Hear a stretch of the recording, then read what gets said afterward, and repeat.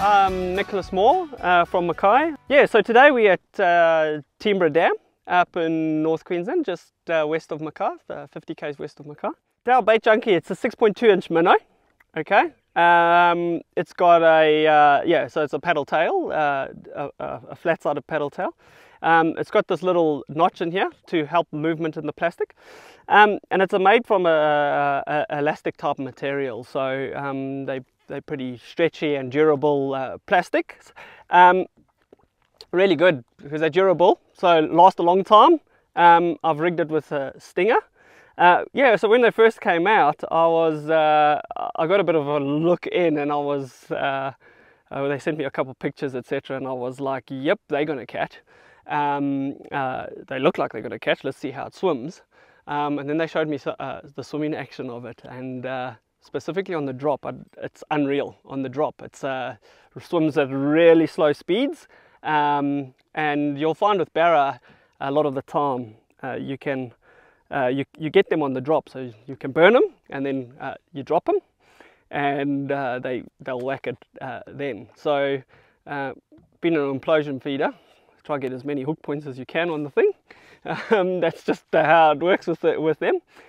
So yeah, I rig it with stinger system, which you can go through. So normally what I try to do is get the main hook coming back out towards the middle of the plastic, is about pretty good, and then hang a treble off the corner of that, so it's pretty far back.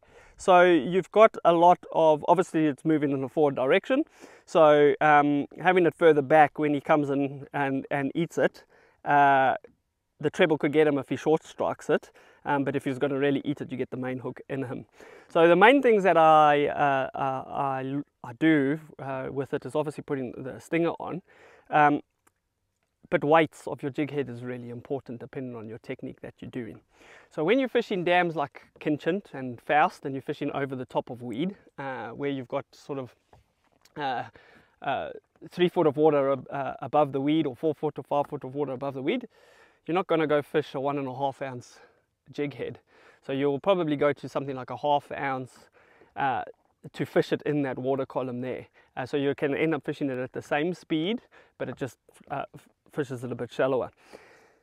The other thing is, when the fish come on the chew and they're really up on the flat frothing, what you want to do is you will generally want to fish it a bit quicker because they're there to eat, and that often triggers them.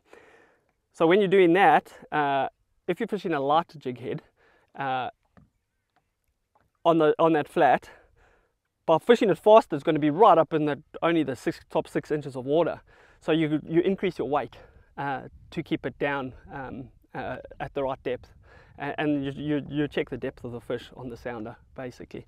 So you can go as heavy as 1.5 ounce, but I normally find that 3/4 to 1 ounce is about the size that you're going to fish most applications, and then lighter for when you're fishing above the weed, and a lot heavier if the fish are heavier and you're fishing a deeper flat. So those are the main considerations that I take into account. So to rig the stinger, I'm just going to actually dismantle it a little bit so you can actually see what's going on in here.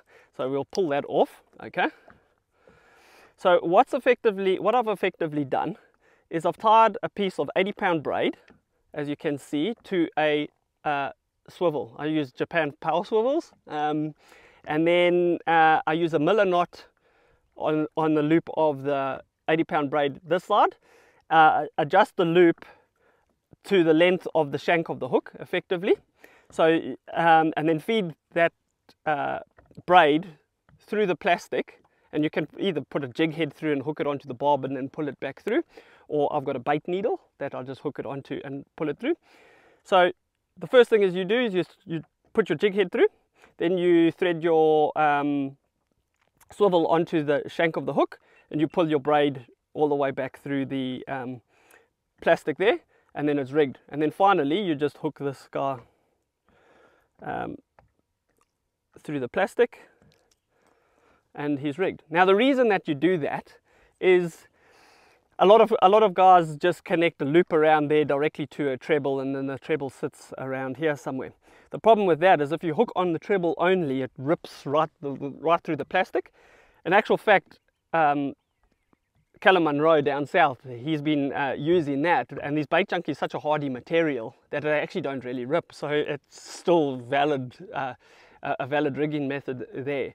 But the advantages of having it on the swivel is that it can't rip off. It's actually fixed, and the braid actually locks it into place as to exactly where you want it. It obviously can slide forward a little bit, but that doesn't matter too much because it's traveling in a direction. So that's how I rig my stingers, and then just choose a hook appropriate size. And then there's a lot of brands you can obviously use for your hooks. So I've got a BKK Viper 41 on here, yeah, that's it. What I do find with all plastics, the best thing to do is when you cut them off and you put them back, don't just go crumple them in the box and leave them like that. That's gonna wreck them, obviously, and then you will have to change them.